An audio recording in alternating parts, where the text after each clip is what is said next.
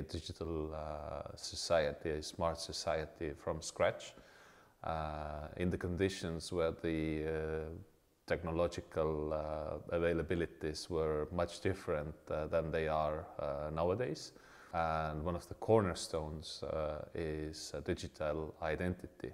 So we have issued digital identities for all the citizens of Estonia. And this has enabled us to build a digital society where all the citizens are included to the system itself.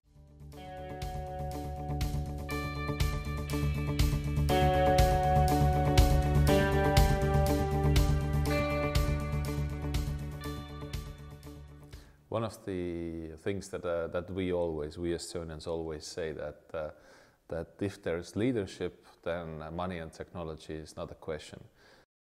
When we regained independence in the early 90s, so we were relatively poor, so basically there was a few chances. Getting independent from a long time occupation period, you'll never want to be alone again. I mean, you need to have allies, you need to have a strong economy, and for a 1.3 million population, the only way to achieve that was to be efficient, was to be fast, was to be, let's say, among many friends.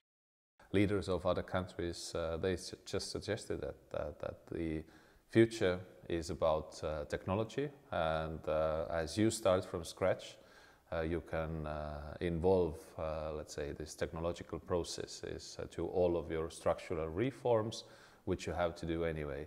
And from that day, basically, from the early 90s, we started from implementing technology to every structural reform we did. And it came more reality in the early 2000s when we started issuing these digital IDs.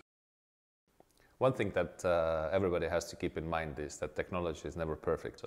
So currently people are so much worried about their privacy, about their data security and all that kind of stuff. So it's not possible to develop or offer new services digitally if you don't guarantee, if you don't put a stamp under the service that this is totally proof. And one way to achieve that and one way to guarantee that is to be fully open. So if you fail somewhere, you talk about that openly as well to your people, to your society. And once you start hiding, once you start trying to fix something through the back door, which is always a bad idea, then things usually go wrong, and then people don't trust their government, their electronic services anymore. And so far we've succeeded this way, that Estonians really do trust these solutions, and then this is the most important